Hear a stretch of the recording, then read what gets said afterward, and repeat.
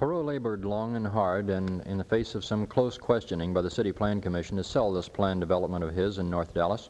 He never did sell them completely. The two woman members of the commission, Mrs. Kay Gallagher and Mrs. M.M. Harrison, both voted against approving it.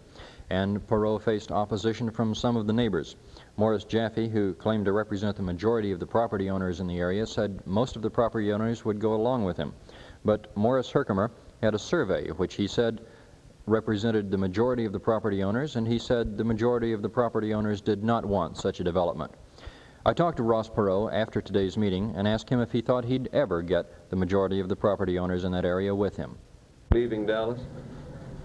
Well, it means, of course, our company is spread all over the United States. It means that our headquarters will be in the city limits of Dallas.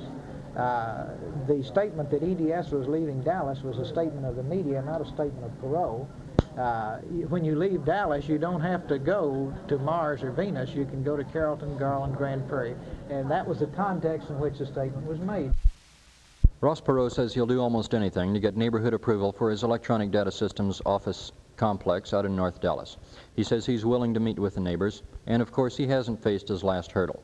It'll be at least a month, but Perot still has to go before the City Council, and the Council is much more amenable to citizen pressure than is the City Plan Commission. Phil Reynolds, Channel 8 News, in the Dallas City Council chambers.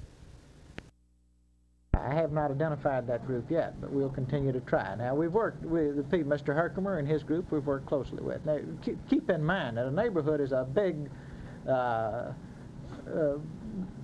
group of people, and it's very difficult for a neighborhood to operate in a tightly disciplined manner, say like a small organization could. So certainly the neighbors have worked with us very closely. In one meeting where there were several hundred neighbors present, the vote was quite decisive.